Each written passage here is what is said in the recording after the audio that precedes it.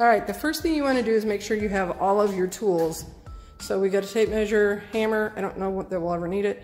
We got levels, markers to be able to mark the back of the stone where we need it cut, pencils, and we got a couple other levels.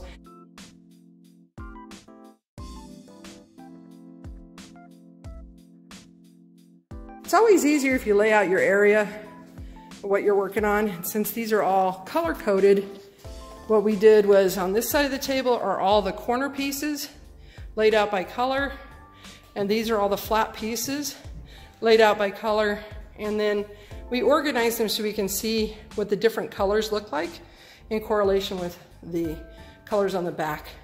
So it's really nice Airstone had done this because it makes it a lot simpler to be able to know where you want each piece to go and how it'll look good. We also have a little series of spacers because we don't want to go all the way to the floor. We're putting a kick plate in this bar so that everything is nice and level to start that first course. So that's my advice to you. This is the first time we're doing anything like this, and we plan on doing more of it if it's as simple as everyone says it is. So stay tuned, we'll be doing more.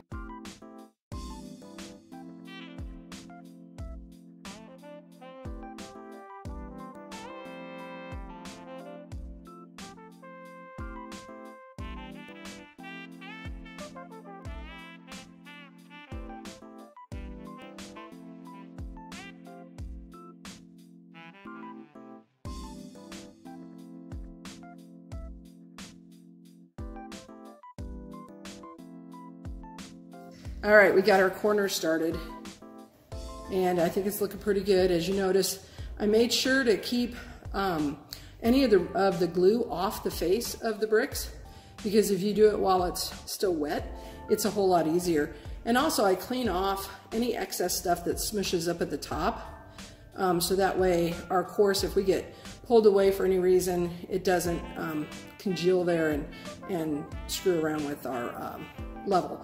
Everything here on this corner is perfectly level. We're going to go off to that far corner over there and do the same, and then we'll go start the bottom course and meet in the middle. Okay, we got the other end done, the other corner piece.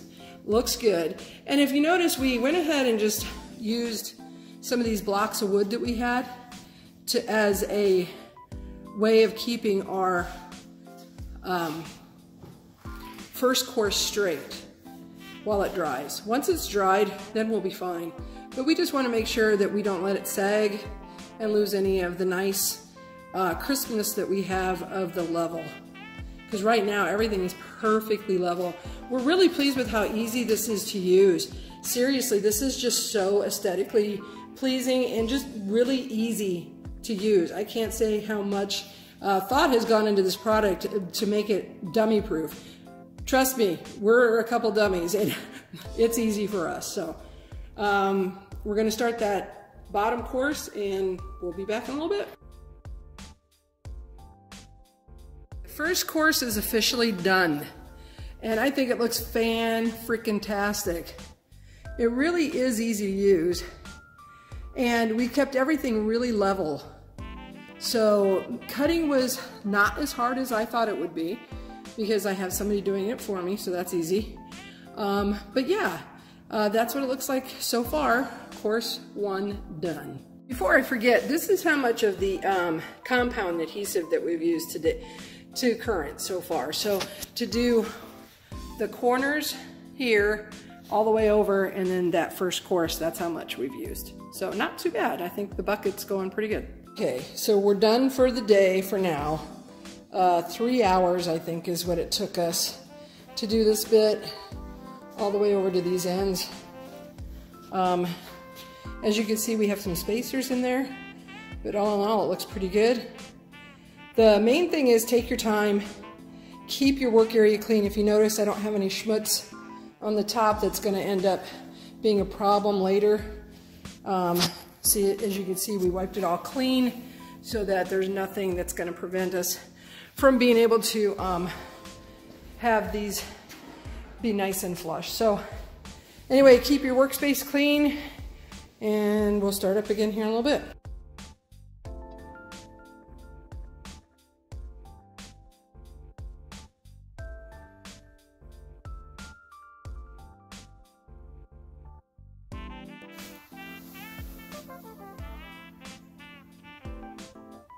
Okay, so this is how far I've gotten so far. And just a little tip, when I ended it last night, I had this brick and this brick, and these bricks were not in. It's always best if you try and keep it staggered like this, so that you don't have any spots that you're gonna have to cut to fit. Because that was kind of a bear to get in there, but it looks good. But again, I wouldn't leave anything like, we had this stone here and these down here. So fitting this one in here was a little tight. So we had to cut it down, and we fit it, but it's a little challenging. And then this one and that one fit just fine, but I had another one down on the other end as well, and I kind of learned my lesson into keeping it straight. So just a little tip.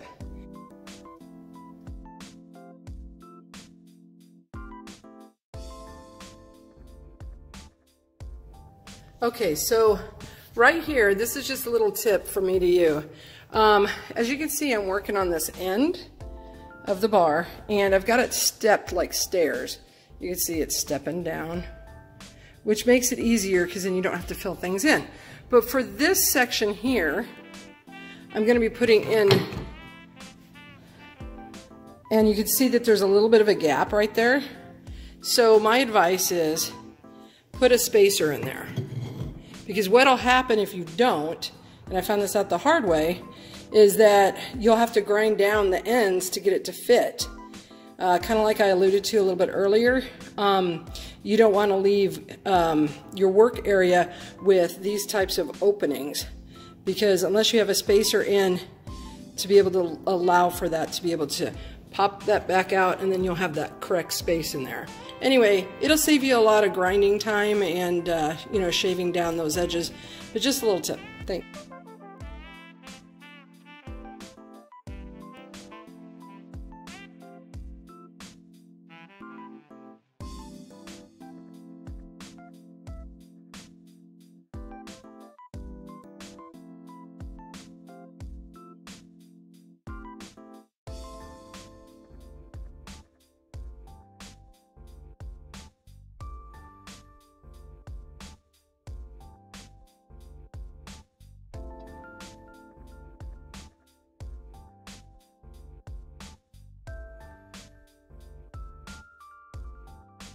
This should be our last day of applying stone.